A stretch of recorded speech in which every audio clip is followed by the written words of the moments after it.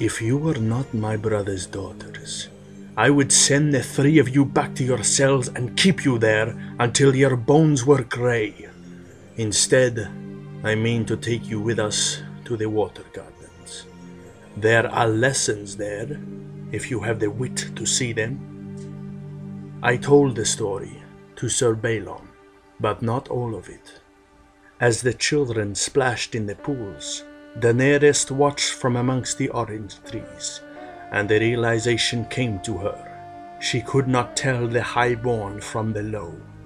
Naked, they were only children, all innocent, all vulnerable, all deserving of long life, love, protection. There is your realm, she told her son and heir. Remember them in everything you do. My own mother said these same words to me when I was old enough to leave the pools. It is an easy thing for a prince to call the spears, but in the end, the children pay the price. For their sake, the wise prince will wage no war without good cause, nor any war he cannot hope to win. I am not blind, nor deaf. I know that you all believe me weak, frightened, feeble. Your father knew me better. Oberyn was ever the viper, deadly, dangerous, unpredictable.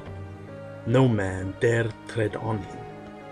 I was the grass, pleasant, complacent, sweet-smelling, swaying with every breeze. Who fears to walk upon the grass?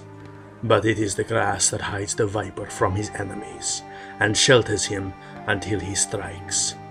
Your father and I worked more closely than you know, but now he is gone. The question is, can I trust his daughters to serve me in his place?